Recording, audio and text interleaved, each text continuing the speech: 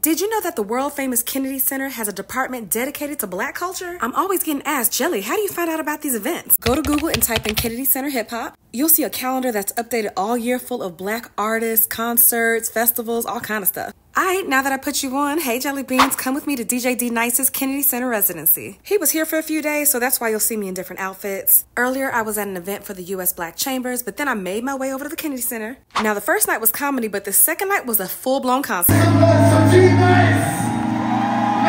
at the Plaza Hotel, I might give you up. And if you can't remember the name, all you gotta do is act.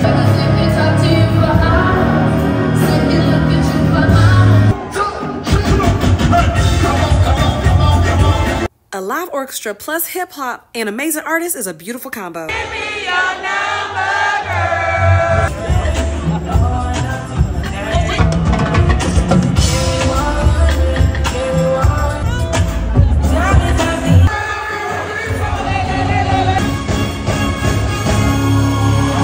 Yeah, like and follow for more dope things to do this year. Holla!